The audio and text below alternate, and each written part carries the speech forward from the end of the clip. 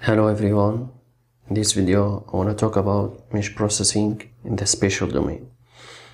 The term spatial refers to the image plane itself, which means direct manipulation of pixels in an image.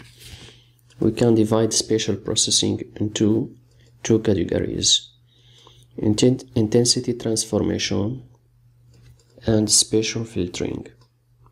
We can define intensity transformation as operations on single pixels of an image, while spatial filtering performs operation on the neighborhood of the pixels in an image. We can describe spatial domain process by the equation g of x and y equals t f of x and y,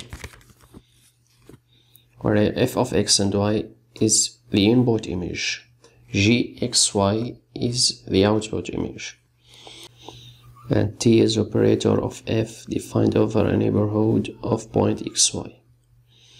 In case of intensity transformation, where the operation on single pixel, the equation becomes s equals t of r, where s intensity of gxy and r intensity of fxy. In this video, we will talk about only intensity transformation.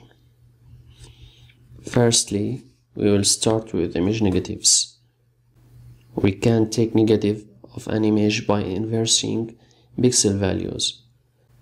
So the white pixels in the image become black, and black pixels become white.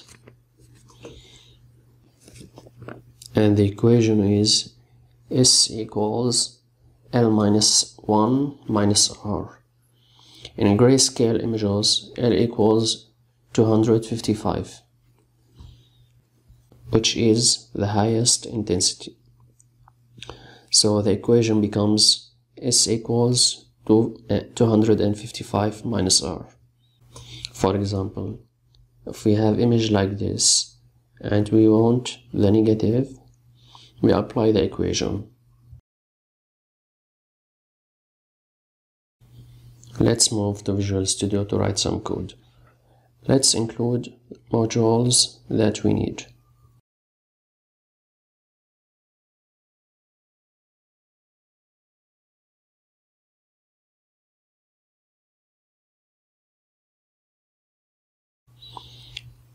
In this video I will write 3 different functions, so it is better to use class. I will define class called intensity transformation.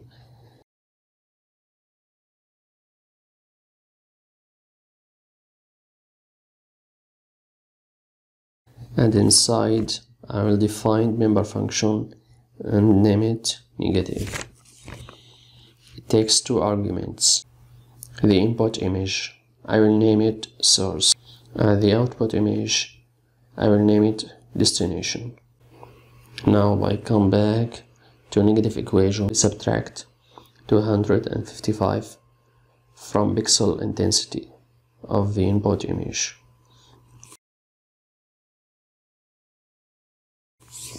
Now let's go to main function. First, define mat object for the input image and image negative for the output image. Read the input image. Now create object from our class. I will name it T1. Now T1 dot negative. I will pass image and image negative. Finally, create window and show the outcome.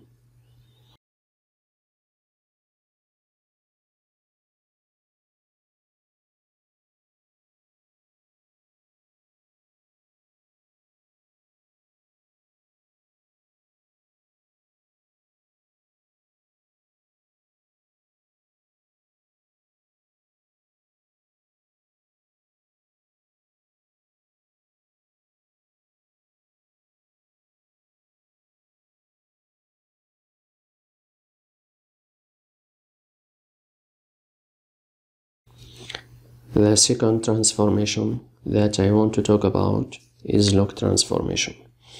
The general form of the log transformation is S equals C times log 1 plus R, where C constant and assume R greater than or equals 0. This figure shows log function. From the figure, we can see that log transformation expands the values of dark pixels in an image. When I come back to the general form, we notice that we increment all pixel values by 1. And that is because we may have pixel in the image with 0 values, and log of zeros is undefined.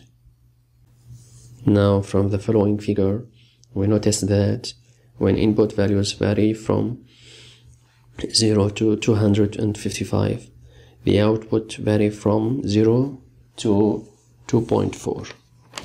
So the output image will be entirely black, because the log transformation compress the input values to range from 0 to 2.4.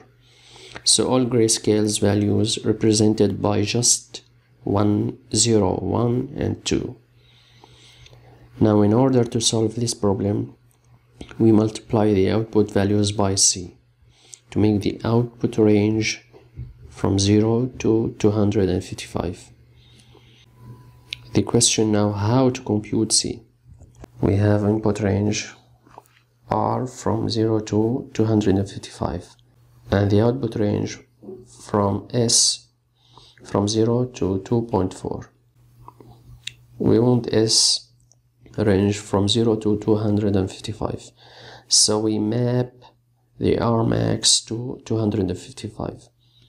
So we get C equals 255 over log R max plus 1. Now let's implement log transformation on Visual Studio. I will define member function log transformation with two arguments, the same as negative, source and destination.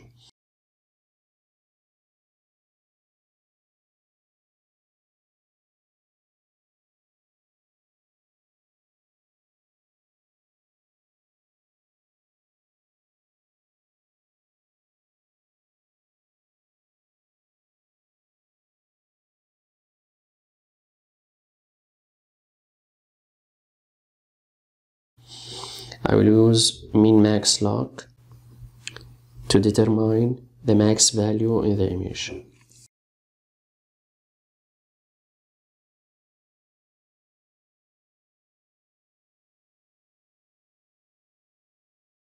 Now C equals 255 over log R max plus 1.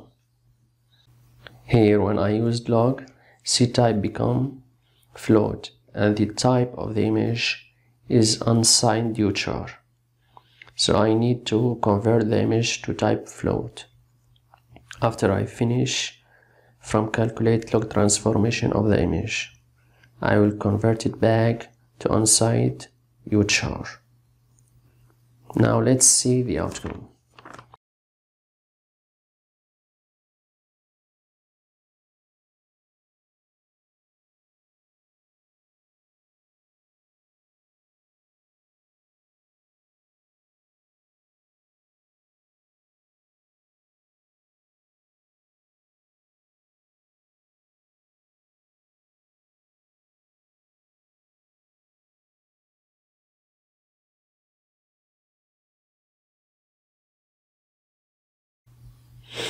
The last transformation is power law transformation or gamma transformation.